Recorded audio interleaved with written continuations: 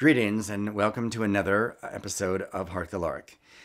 Oftentimes in my videos I try to explain why we have circumstances in the world that we have and that we take for granted or don't even realize. In history, the Jews have been stereotyped as being like greedy, money-grubbing, financially very savvy, and the thing I'm going to do my video on today will help you understand where the stereotypes came from. Understand that people are not born gifted in money any more than they're gifted in sports or whatever, largely. I mean, there's a lot of work that needs to go into talent, whether you're an actor, banker, or an athlete. So, real quickly, the Middle Ages in Europe is a period of time roughly from 400 AD to 1400 AD. And in that 1,000-year period, this is really critical. Jews were disallowed from owning land and being farmers. And if you're disallowed from doing what almost everyone does, it means you have to be relegated to the periphery. Other jobs that maybe you don't even want, but they're the only ones you can do.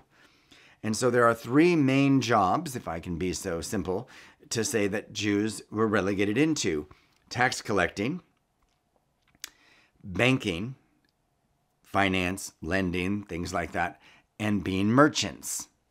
And it is interesting that all three of these jobs weave together with money.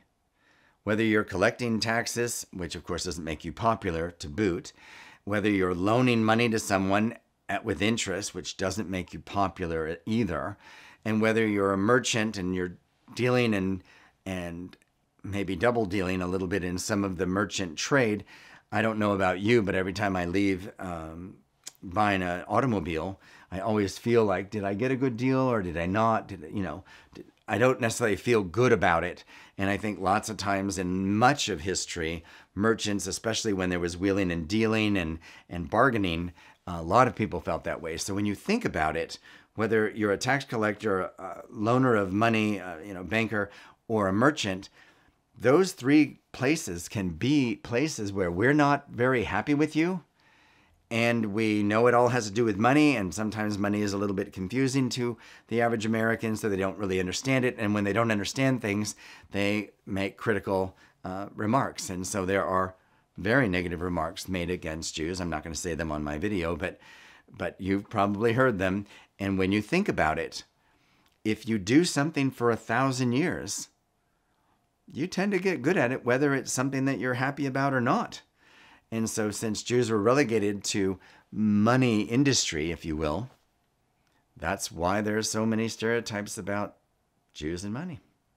And that's as simple as that. And there's a couple other videos that I've done that kind of help you understand some other perspectives that are important in the world. So please look at those and share these with your friends, and you have a wonderful day. Thank you.